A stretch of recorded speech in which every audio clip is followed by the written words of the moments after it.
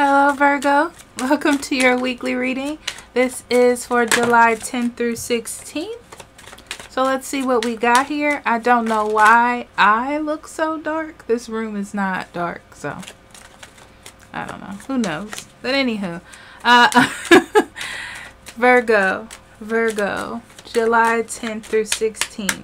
Okay, so cards first. Main female, coffin, courthouse, journey, high honor, concern,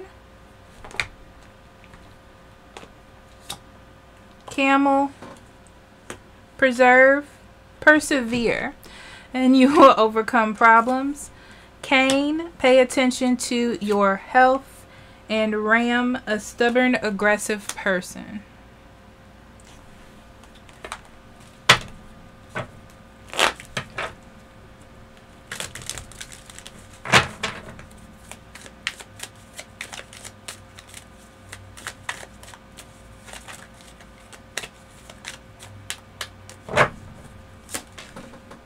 Queen of Wands, the Hermit, Ace of Swords, Three of Swords, King of Wands,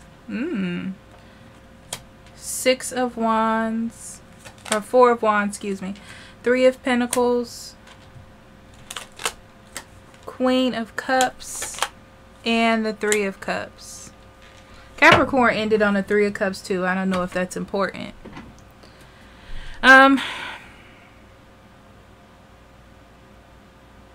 Virgo, I see that you're keeping a lot of stuff in your head this week. The thing is, I feel like you want your endeavors, your relationships, just things in your life in general to be successful and effective. And you're keeping a lot to yourself because of that. Because you don't want to...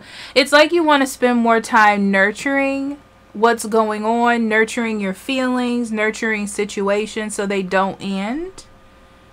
And you're keeping a lot to yourself. But what's interesting is I feel like during this time you get the breakthrough, the clarity, the perspective that you're looking for. By being quiet, by holding things in, by not jumping the gun, by not over worrying, being confident that you have set up a situation or a relationship or a job prospect that's going to work out very well for you. Okay. Something was the matter with your health, or something wasn't doing well. This could be something as simple as your finger was hurting, or you were having a pain in your stomach, or your one ankle was swollen. Okay. Something, and I'm not going to say simple, but something that could have been bad.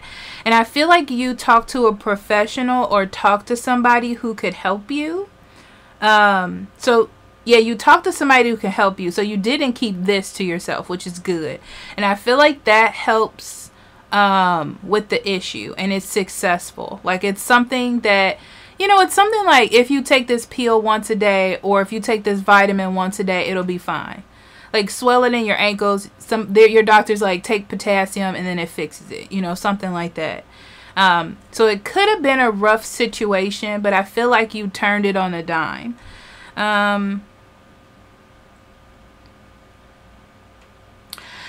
Virgo, you're dealing with somebody that is very stubborn, okay? I feel like you have respect and not high demands, but it's like you have respect and you have boundaries. And a person that you're dealing with this week also has the same amount. So it's like butting heads almost between you two. And it's just causing more worry than resolution, okay? I'll say that. You have to work together or be together in some aspect, I'm seeing. It's very interesting because both of you care about each other. It doesn't feel aggressive. It just feels like butting heads, because I feel like you're friends. I feel like you're happy with each other. You don't hate each other. You care about each other. But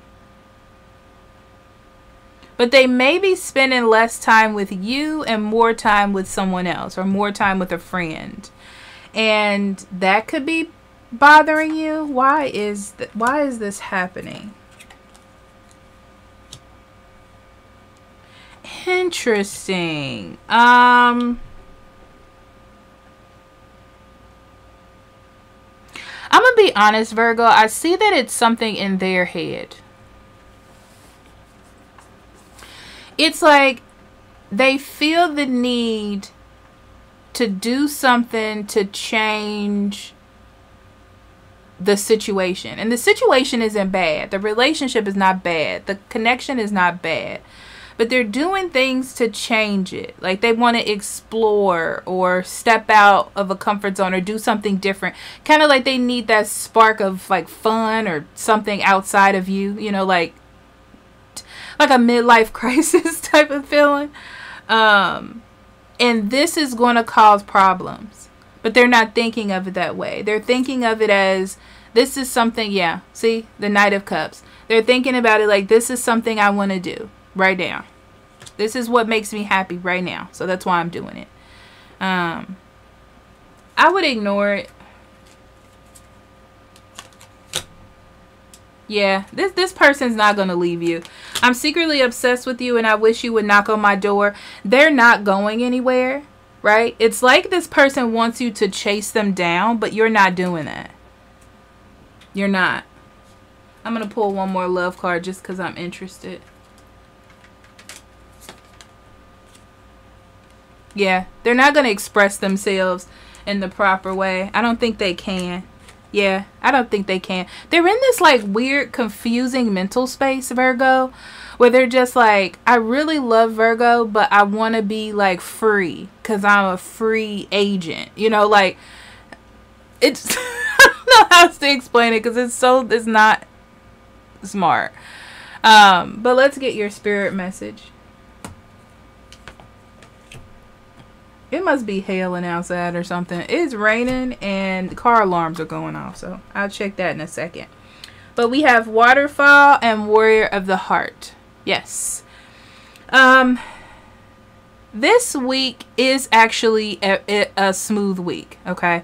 Like there is a little bit of ups and downs here. But this is like if you can remain calm. If you can remember not to join in too much of the rigmarole or put too much emotion in it and just kind of you'll be perfectly fine. And that's what Warrior of the Heart is. It's like, you know where your heart is, you know things are coming from a good space. That's where you're leading from. You don't have to argue, you don't have to prove yourself, you don't have to lead with ego. You're leading with your heart. And that's what I see you doing, Virgo, this week. Okay? So I love you. And I'll talk to you later. Bye-bye.